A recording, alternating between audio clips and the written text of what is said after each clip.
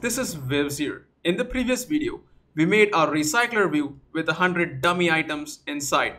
In this video, let's query the database and put the real drops that we have in the Realm database. The complete course is available if you type slidenerd Udemy on Google. Open the first link and you will find all my courses right here.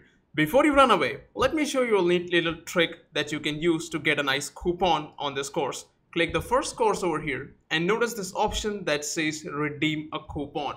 In addition to the discount that Udemy already gives you, you can just select this, enter the word slidenerd over here and click apply for the coupon code. And once you do that, notice that the price immediately falls off. All you have to do is click take this course, log in, complete the payment gateway, and you're good to watch the complete series, which is one of the best series right now on Udemy. First, I would like to talk about the view recycling process by illustrating it. So let's go to our adapter drops class here, and I'm going to add log statements at two places. One of them would be the onCreateViewHolder, the other one would be the onBindViewHolder. Now adding a log statement is very simple. Just go there and write log d, hit a tab, and you should have this log statement. Now tag obviously doesn't exist, we have to create it, which I have done here at the top inside the adapter by calling it Vivs. Go to the onBindViewHolder and again hit log d and hit a tab. This time I would also like to hit the position in the output so that we guys can see exactly which position is being called with the onBindViewHolder. So let's go back and run the app. So there is the app running, and notice that onCreateViewHolder and onBindViewHolder are called one after the other, with the position of the onBindViewHolder going from 0 all the way up to 8, which means there are 9 items on the screen. Now observe the logcat as I start scrolling here in the recycler view. I go one step down and take a look at that. There is item 10 and there is onCreateViewHolder for that being called as well. I go further down, there is onCreateViewHolder, BindViewHolder. Notice that onCreateViewHolder is not being called anymore. onBindViewHolder is the one that is being called, and that is because of view recycling. Initially in the onCreateViewHolder, we were creating views every time. If you take a look at the code here, which you can roughly see, if I scroll down a bit, you would notice that every time we say inflator.inflate, we get a new view object for that particular row in the recycler view from XML. Now there is a new drop holder being created here, and this holder is being returned. Now as you start scrolling, the items at the top go out of the screen, and what your recycler view does is, instead of destroying those view objects, it simply removes the data from the top of them and passes the same object to the bottom, which gets filled with new data, which is why view recycling works. Take a look at that. I start scrolling, there is no sign of onCreateViewHolder being called anymore. I can go all the way down to 100 and I can start scrolling up, and there is only onBindViewHolder that is continuously called till we reach position 0.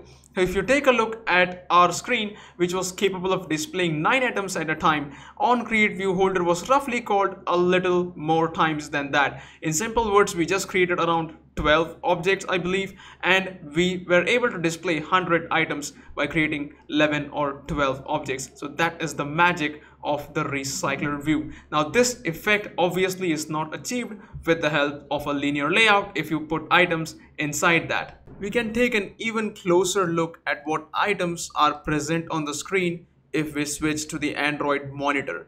Let me show you what that means. You go simply at the top here, Tools, Android, and you start something called the Android device monitor over here. So once it's up, you can go to this tab here on the left hand side that says devices. Just click on that and this will show you your emulator, which is Samsung Galaxy S5 currently over here. Out of that, our app is over here, which is bucket drops. Select that. Notice this option that says dump view hierarchy for UI Automator. This will simply expose what views are present on the screen currently. So if you click on that, it says operation in progress, obtaining a screenshot.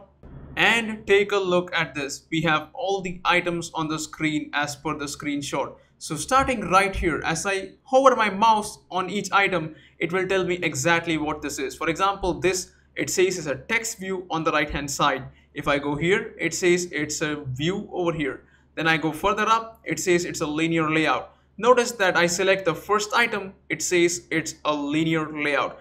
Notice the linear layout is actually placed inside the recycler view. So the idea was simply like this. We had a recycler view, we made an XML file with the linear layout as the root, and what the recycler view is basically doing is putting that linear layout everywhere. So if I go to item 2, there is another linear layout, 3, another linear layout, and so on. Now inside a linear layout, if you select item 2, notice that our text view appears over there. If we select this drop, our image view is highlighted on the right hand side. For those of you who are more curious about what you can do here, go to developer.android.com, go to this tools link here, and notice that all the tools are covered in detail, including all the aspects of the Android monitor. So coming back to our Android Studio app, now we need to query the database. For that, we need a Realm object. Inside activity_main, I have not created a Realm object yet, and I'm going to create one right now by saying realm mRealm over here. Now I would like to keep this as an instance variable because we are going to use that in several different methods as we go further. I'll just say import class here and realm is available. Now initializing is similar to what we did in dialog add. We say realm.getDefaultInstance, but it must be set first. If you remember from the dialog add class where we created a realm configuration and did all this stuff.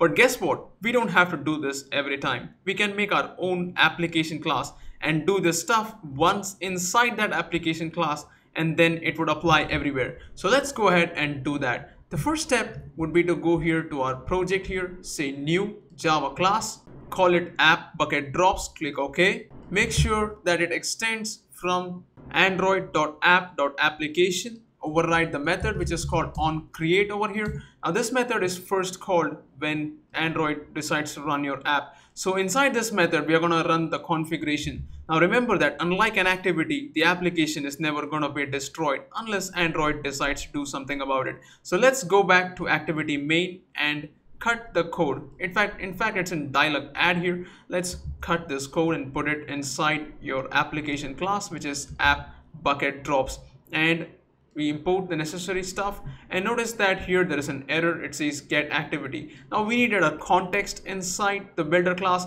If you remember, the application class itself extends is a subclass of context indirectly. So let's just pass this over here, and that takes care of the context requirement. Now all we have to do is go to our manifest and register or tell Android that look, our application class is custom made and this is what you should know about. So here I'm just going to use this name attribute to give the name of our application class. It automatically appears in the suggestion when I put a dot and just say app bucket drops over here. So now I can go to dialog add. I don't need that code anymore over there. And I can go to activity main. I can directly create the Realm instance. So making a query in Realm is pretty simple. All we have to do is mRealm.where. We need to select the class, which in our case would be drop.class over here. Find all. Notice that there are several variations of this method. Find all is going to find everything on the main thread. There is an async version of that. There is find all sorted, where you can specify the name of a field on the basis of which you should sort. We'll be using this one later when our date picker is all set and running. And there is an async version of that as well. So there is other than that, you can just find one item using the find first, and that can be found in an asynchronous manner as well. So we'll use find all async because we would like to find everything on the background thread. So just hit option return to import the drop class or alt enter, and there you go with the class. Now this is going to give you a RealmResults object, which is a special type of array list capable of managing data from the Realm database. Now everything is obvious at this point. The data source inside our adapter drops should be a RealmResults object instead of a simple array list. So let's go ahead and make that change. So there's our array list replaced with a RealmResults. Now there is no empty constructor at the time of shooting this video for a RealmResults, which means you cannot initialize it. Now our adapter drops must accept this data and be able to set it. So I'm going to say RealmResults of drop here and say result and assign that to mResults over here, or mItems. In fact, let's name it to mResults. Just select this, right click, refactor, rename, and simply call it mResults and hit return or enter on your keyboard.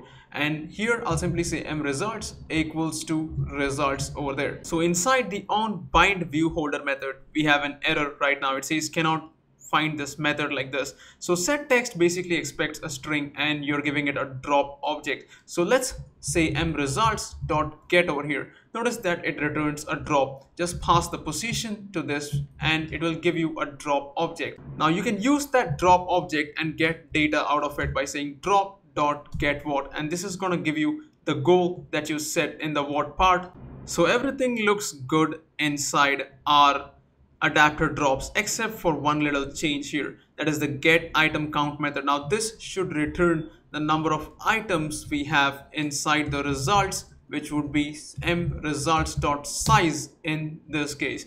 Now we can go back to activity main and we can fix this error where it says pass the results object. So we can just pass the results over here and it all looks good. Let's try to run the app and see what would happen. So when you run the app, this is what you see. You have the items that are present here and there is no interaction. I click back, I go back, there is no animation of any sort and the items are just there. If I click on the dialog and let's say I add something and click add it, notice that there is no change on the screen at all. The item must update over here if it is a good app, right? So let's click back, go to the bucket drops app once again and notice that this time we have the gift day present over here. So first of all, you got lucky that the items are even being displayed. This is an asynchronous query and you're supposed to listen for it as to when it got completed. Now if you go to realm.io, you will notice that in the asynchronous queries section, they talk about using a RealmChangeListener, which is triggered when the query is complete. Now notice how they add the listener in the onStart method and remove it in the onStopListener. So that's exactly what I do. I go here and add our RealmChangeListener, put a log statement inside so that we can know when onChanged was called.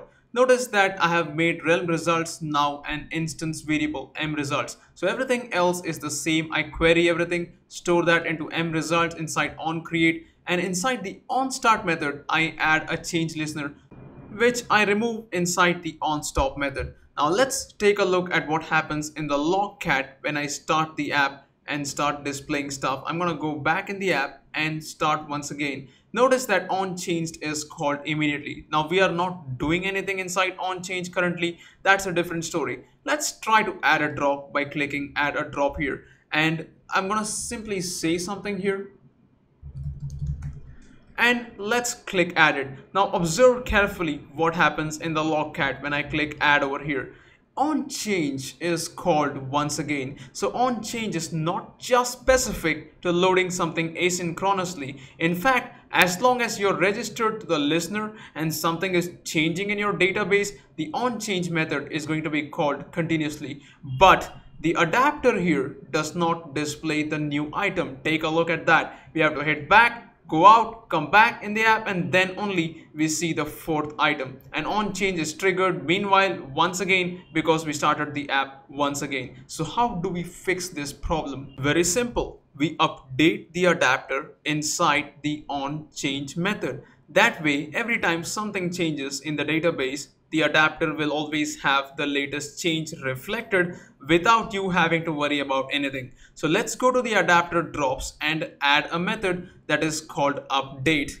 So notice that inside this update method, all I do is take a RealmResults and simply set it over here, which I'm already doing over here. So let's remove this and call update over here and pass the results that we get in the parameter of the adapter. Now all we have to do is go back to activity main and take our adapter inside onChange by saying mAdapter. Wait a second, the adapter is not here. We need to create that as well as an instance variable. Right now it is being created, I believe, without an object over here. Let's go and fix that at the top. So now at the top I have adapter drops mAdapter instance variable, which I simply initialize in 2 steps by first creating it and then setting it. So we can go to onChange now and say adapter.update, and we can pass results because it automatically contains the latest results. Now this is mentioned in Realm documentation as well as the auto refresh slide which we discussed in the earlier videos on Realm. So go ahead and click update over there. Now let's try to run this and see what would happen. There's the app running. I click add a drop and say something over there, click add it. Notice that that change is not reflected here at all, even though onChanged was called. The reason for this is the data has changed in the database, but your adapter hasn't been told about it. The way you tell your adapter is to call a method called notifyDataSetChanged. You go inside the adapter drops update method and you simply write notifyDataSetChanged. Now if you run this, let's take a look at what would happen. So now I click on add a drop when the app runs and simply add something, click add it. Immediately that item change is reflected in the UI, and that was all because of this single method. Now if you want to know more about this method, you can go to Google and type Android RecyclerView.Adapter because it is contained inside this class. There are 2 types of changes.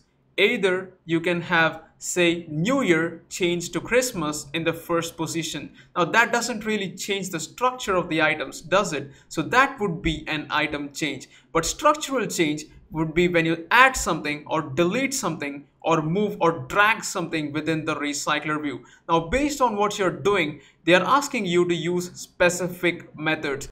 Unfortunately, we can't use specific methods with Realm because of the simple fact that Realm databases are not in particular order. The data is just existing out there, unlike SQL where you can say row number 1 corresponds to something in the database. In Realm, whatever you see in the form of row numbers or column numbers in the Realm browser is simply to make your understanding easier. The data is unordered, which means you need to call notifyDataSetChanged to avoid inconsistency exceptions in the recycler view. So in this video, I have shown you how to display data from Realm inside the recycler view. Now all the code is available on GitHub/slidenerd/bucket drops. Especially check the section called branches here, where each branch corresponds to the code that I wrote in a particular video. Thanks for watching. I'll catch you in the next video. Have a nice day.